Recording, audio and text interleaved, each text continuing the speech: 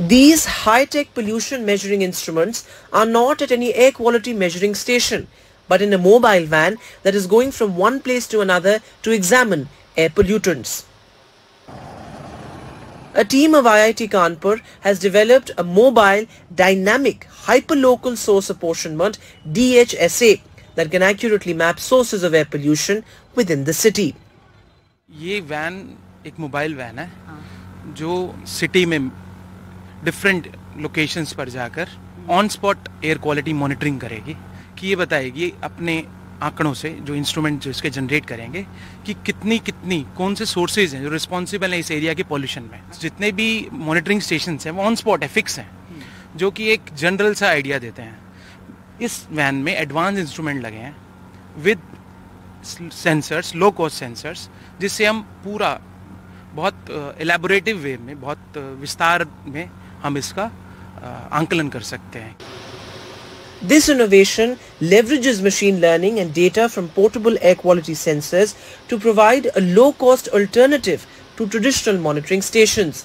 This means that many mobile vans can be stationed across the city for the cost of a single traditional monitoring station to check pollution. It is a first-of-a-kind, indigenously developed system that uses artificial intelligence. AI use होता है कि error कम. AI की मदद से हम समझते हैं कि एरर आ कहाँ से रहा है और क्यों आ रहा है. वो हो गया A.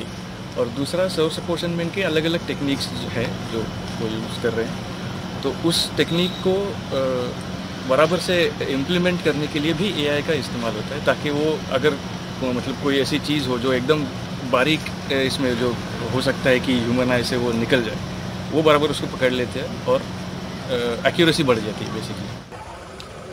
Stationed in Lucknow, the team plans to penetrate the most polluted parts and do data monitoring.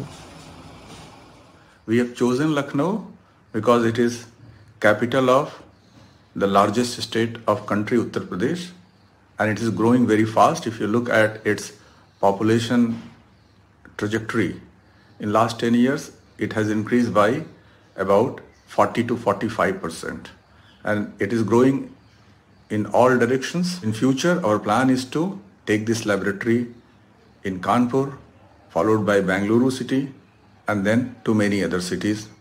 India is one of the most polluted countries in the world, and such innovative products can definitely help us in our fight against pollution. With camera person Vineet Kumar, Tanishq Punjabi for NDTV.